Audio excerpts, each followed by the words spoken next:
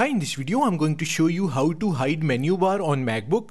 Hiding the menu bar on your Mac can help maximize screen real estate and create a cleaner, distraction-free workspace. So let's start the video. To hide menu bar in MacBook Pro or MacBook Air, click on the Apple logo in the top left corner of your screen.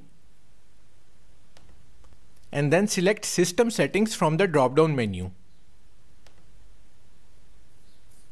By the way, I'm using Sonoma, which is currently the latest version of macOS. If you are using an older version of macOS, then the interface might be a bit different. Now scroll down and click on Control Center in the left sidebar. On the right side, scroll down. And under Menu Bar Only, you will see the option Automatically Hide and Show the Menu Bar. Click on the drop-down menu next to it and select Always. As you can see, the menu bar is now hidden and it will only appear when you take the mouse pointer to the top of your Mac screen.